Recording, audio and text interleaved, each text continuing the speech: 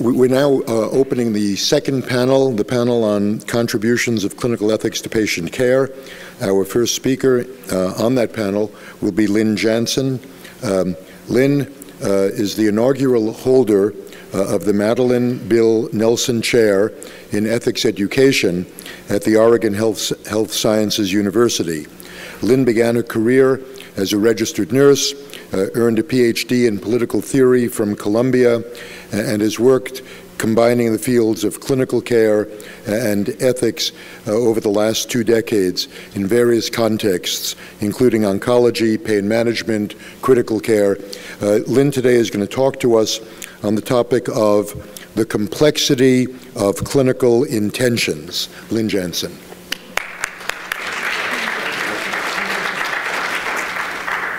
Well, thank you, Mark. Thank you for inviting me to speak at the conference today, and I'm really overjoyed to be celebrating your 25th anniversary with you and with everyone in the room.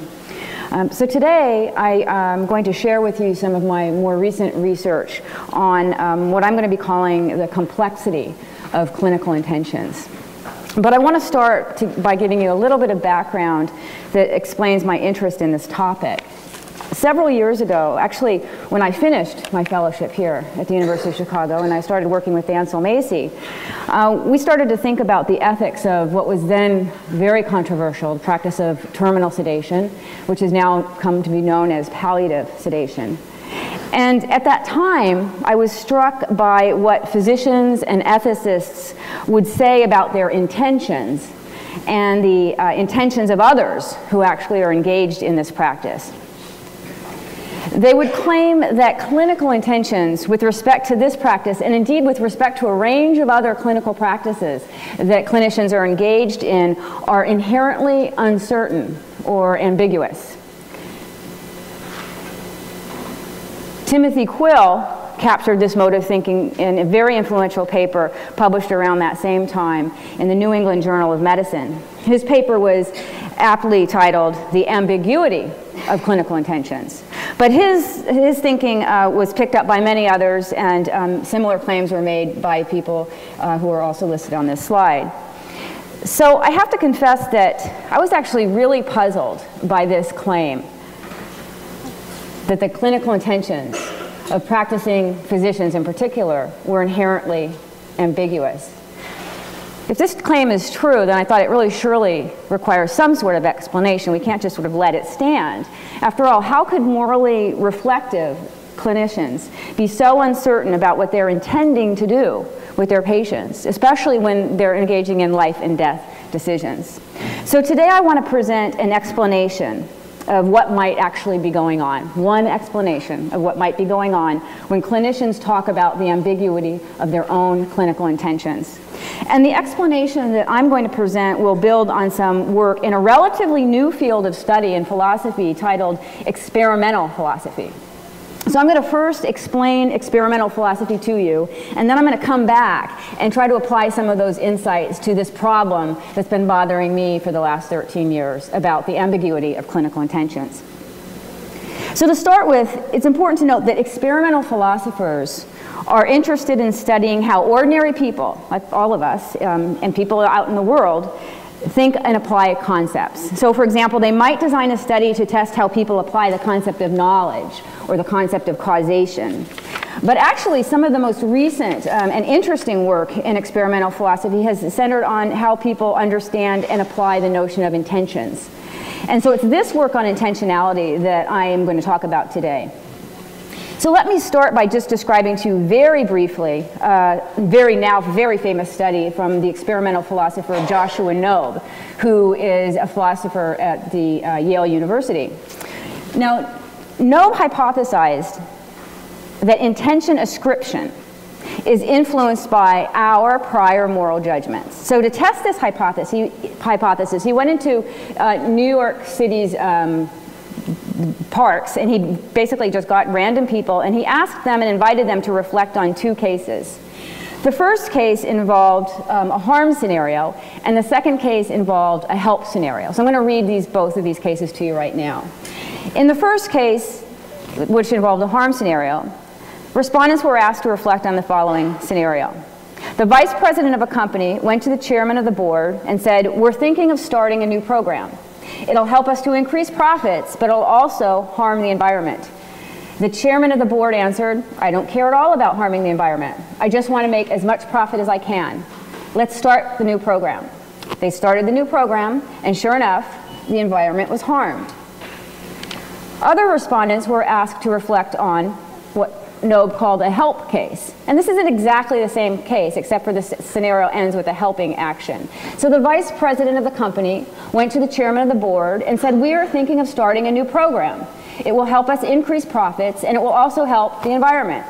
The chairman of the board answered, "I don't care at all about helping the environment. I just want to make as much profit as I can. Let's start the new program." So they started the new program, and sure enough, the environment was helped.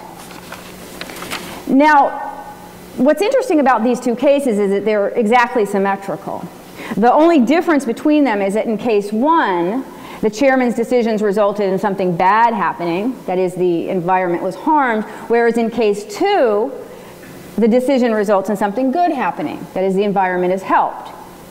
And surprisingly, what Knobe found was that an overwhelming majority of the people he surveyed in the New York City parks, that is 82% of those folks, judged that the chairman had intentionally harmed the environment in case one, while a similar overwhelming majority of people, 77%, judged that the chairman did not intentionally help the environment in case two. So this is actually a really strange result, because the structure of the chairman's actions in both cases is exactly the same. So if the chairman intentionally affected the environment in case two, then surely he did so in case one as well, or so one would think. But Knobe's study suggests otherwise. So now we come to a slightly different reformulation of the Knobe's hypothesis, and this has come to be called the Knobe effect. And the Knobe effect simply states that people tend to judge that a bad side effect is brought about intentionally, whereas a good side effect is judged not to be brought about intentionally. The Knobe effect has actually been shown to be quite robust. Researchers have replicated it in a range of related experiments. But what I'm interested in today is to try to understand how we should actually interpret the Knobe effect. Now, Knobe suggested that the concept of intentional action is moralized. So on his view, the people that he surveyed, they're not actually making any mistake at all when they ascribe intentions in that way. They're actually applying the concept of intention correctly. But others, and here I include myself, tend to think that the Knobe effect points to a bias or a sort of error that we all are subject to making when we think about intended side effects, the intended side effects of ourselves and the intended side effects of others. And actually, if there is an error in this intention ascription, the good news is it can be corrected. In principle, what we actually might be learning from the Knobe effect is that we need to be more careful and perhaps more disciplined in our ascription of intentions. So I'm going to come back to that point a little later at the end of the talk, but for now, I want to bring the Knobe effect into contact with this problem of clinical intentions that I started with. And this brings me to two studies that I and my co-researchers listed on this slide conducted in New York City. So in these two studies, one involving medical students and the other involving practicing physicians, we set out to test whether the Knobe effect was actually present with respect to certain defined clinical scenarios. And here I'm only going to talk about the study that involved the physicians, but just note that the one that involved the medical students yielded exactly the same results, or very similar results. So we interviewed 143 practicing physicians, and here are their ages and backgrounds. And we've put the subjects into two categories, Group A and Group B. They were randomly assigned to these categories. Subjects in Group A received two separate clinical scenarios, both depicting a harmful or adverse patient outcome following a physician intervention. And subjects in Group B received the same two clinical scenarios. However, in these scenarios, the physician intervention resulted in a helpful or beneficial rather than a harmful outcome. So for example, let's go to the group that received the harmful outcomes.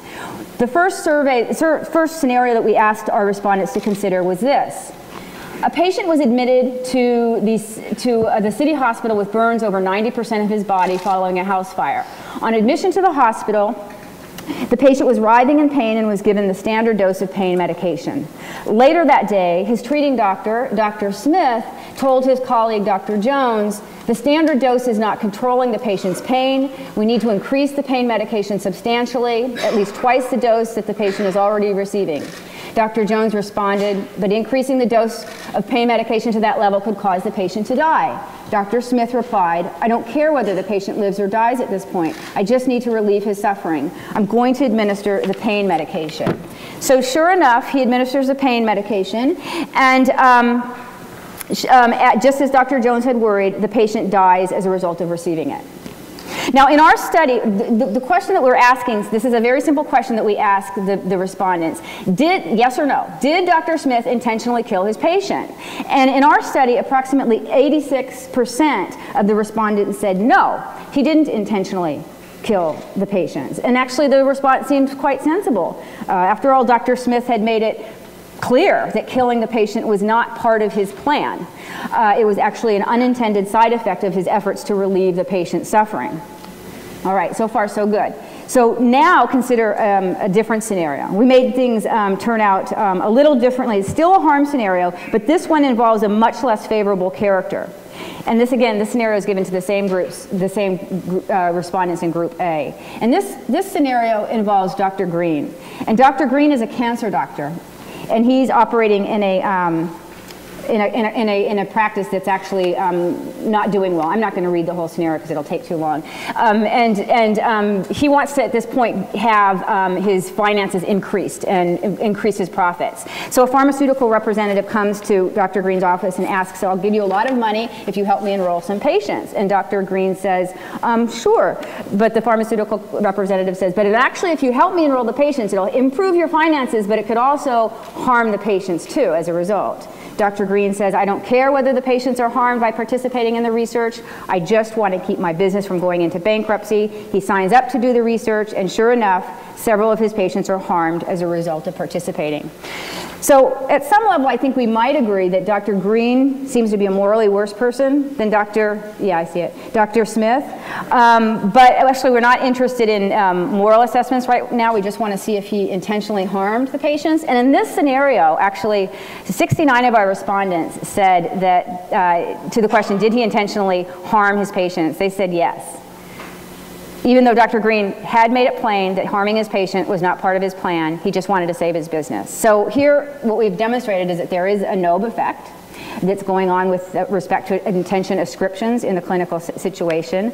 It seems like what's going on is that respondents are letting their prior moral judgments affect how they ascribe intentions to the clinical actors. And if you look at some of the narrative responses that we received from the physicians, you can see that this is also the case. They thought that Dr. Green had violated his duty to his patients.